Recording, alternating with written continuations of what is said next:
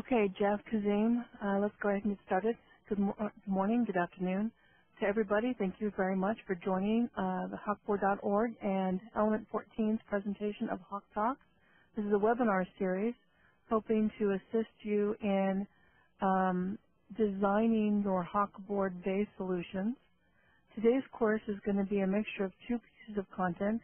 Initially, Jeff Cobb will be presenting content specifically introducing the OMAP-L138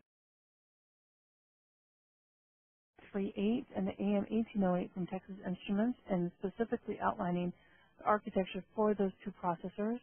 And then Kazim Syed, also with Texas Instruments, will be talking about and reviewing with you specific couple tools that are on the HawkBoard.org website and how you can specifically work through embedded Linux supporting on the HawkBoard itself. Jeff, the floor is yours. Okay, my name is Jeff Cobb. I'm the Applications Engineer at Texas Instruments, and I'm working on the OMAP-L1X devices, which are found on the HawkBoard. Today, like Lori said, I'll be giving an overview of the processors on the OMAP-L138, as well as the peripherals and different subsystems on there. So first we'll talk about the ARM and DSP found on the 138. Next we'll move on to a review of the PRU subsystem, which is new on these devices. Then we'll go briefly over all the peripherals on the device. There's a lot of them, and we don't have that much time, so we'll go kind of quickly through that and the highlights of each of those. We'll talk about what boot modes are supported, some of the power management and pinbox configuration, and finally the development tools that are available. So this is an overall block diagram of the OMAP-L138. So it has both an ARM 9 and a C674x DSP core. So both of them are running at 450 megahertz. And some of the benefits of these on the left you'll see. The first is these are very low power devices. So we target sort of the mobile space. And we're talking about for standby about 12 milliwatts of power and 450 milliwatts for active power. Some of the things we'll talk about that these devices feature would be dynamic voltage and frequency scaling. So if you're not needing a lot of horsepower, you can scale back the frequency and voltage when you need to. Both of these have large on-chip memory, so we have 128 kilobytes of shared RAM between the two cores. And on the ARM, we have 18K of L1 program and data cache, and on the DSP, 32 kilobytes. So this large on-chip memory, it means that you're going to have less accesses to external memory, which is another power savings. Second, we also support mobile DDR on these, which means it's a little more expensive, but if power saving is a concern, then this will provide lower power. So this is the first architecture that we have, the floating point DSP with an ARM built in on a SoC. So we have a 32-bit or 64-bit floating point processor on the C674x, as well as fixed point. And for both of those cores, the floating and fixed point, they're completely compatible with the previous C6000 devices. So there's a lot of peripherals, as you can see on the right, and we're going to go through most of them. And so the first one would be the Programmable Real-Time Unit, the PRU subsystem. So the PRU, again, is a new subsystem, and it's basically two 32-bit RISC processors running at half the CPU frequency.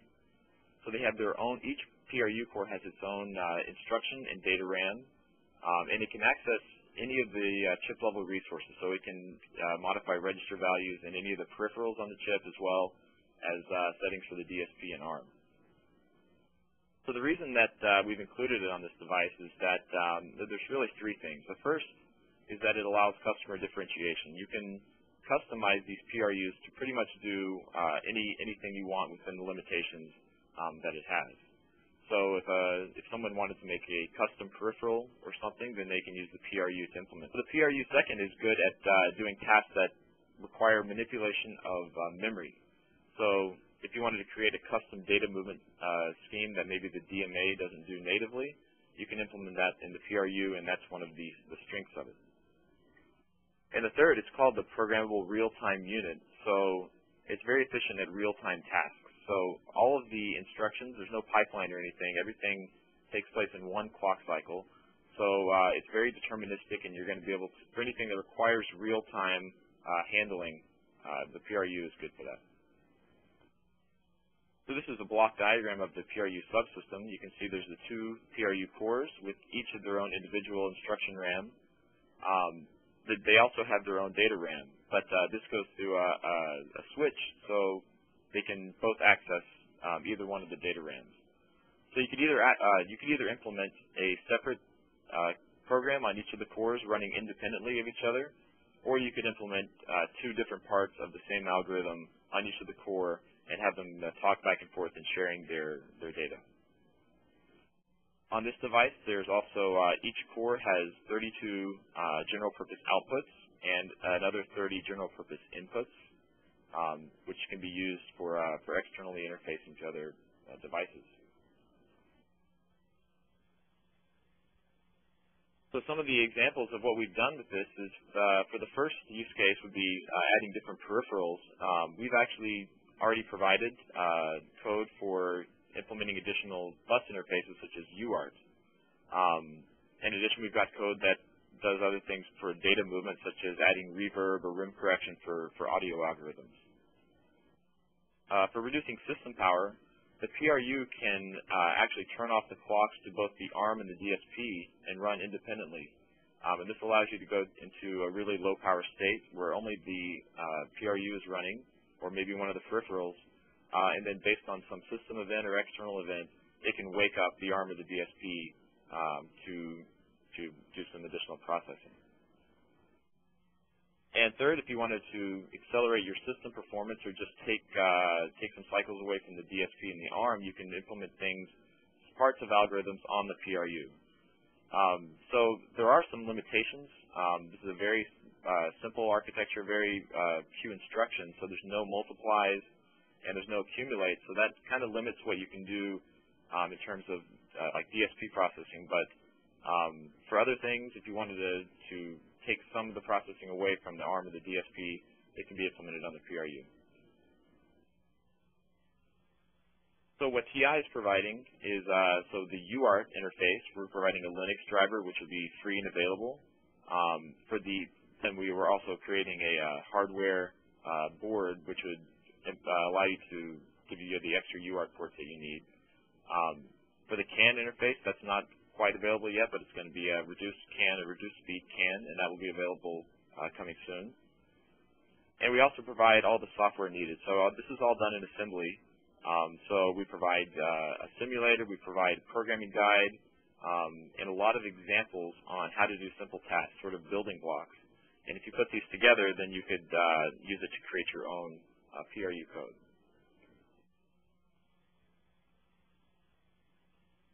Okay, so next we'll be going through the peripherals found on the L138, and we'll start with the new ones that you may not have seen before.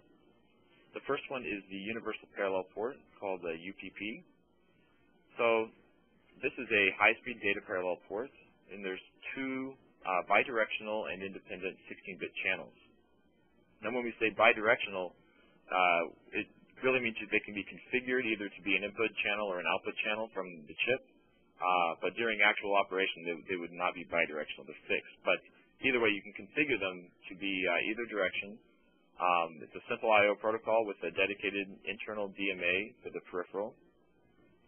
And there's three things that we would say give this UPP peripheral some value. And the first would be if you're going to talk to an external FPGA. So on previous devices, we've used other peripherals like HPI, or maybe even using the video port to kind of a convoluted way to talk to other devices. The UPP allows a high-speed parallel interface, and so that would be good for talking to an FPGA. Second would be if you had, say, two of these OMAP-L138 devices in a multiprocessor system, you can as the slave and one configured as the master, and have them talk to each other that way. And the third way is if you had high-speed DACs and ADCs, parallel DACs and ADCs, you can use the UPP to get a pretty high throughput. And so if you look on the right, we have a table that basically shows the different configurations and the throughput you can achieve with that. So if you're using both channels going opposite directions, you get a throughput of about 240 megabytes per second. And this compares with HPI, which is a more common, what we're using currently, which is about 50 megabytes per second.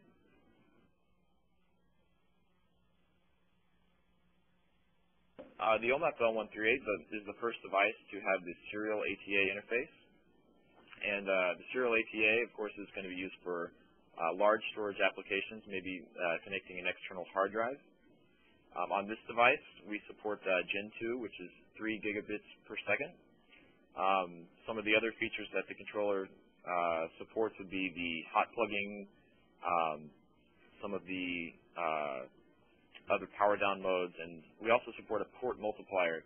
So even though we only have one SATA connection to our device, you can use an external port multiplier to get up to, I think, about 15 total SATA devices.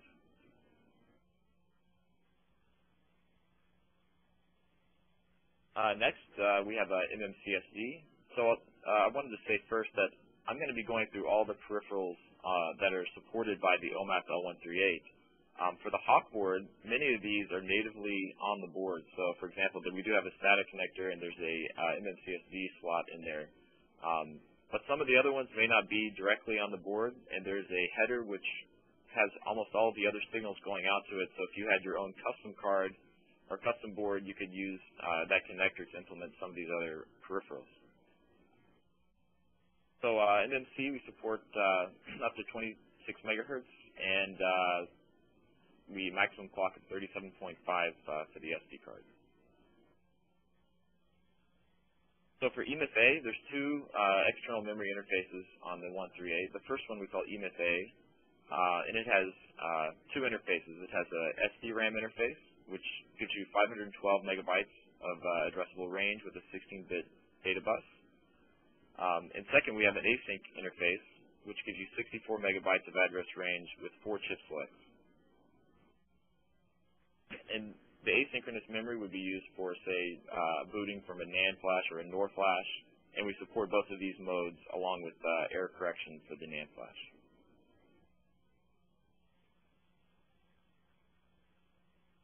The other memory interface we have would be the DDR2 or MDDR controller.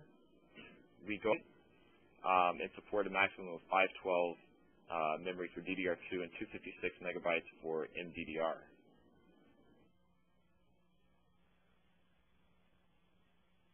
So the rest of these we'll kind of go quickly through. I'm not going to read all the details of these, but we have the slides provided if you want to go back and get more information on any of these. We have an Ethernet EMAC controller on board, which supports a 10 base T as well as a 100 base T. Next, we have USB. So there's two USBs. The first one, USB 2, was the on-the-go one. So this supports the up to high-speed operation. And it also supports the on-the-go extension. So we have session requests and host negotiation, where host negotiation would be where if one device wants to switch roles and be the device instead of the host, they can do that in real time and switch back and forth. Session request would be when the host goes to sleep and turns off the VBus, and then the device can wake that up remotely.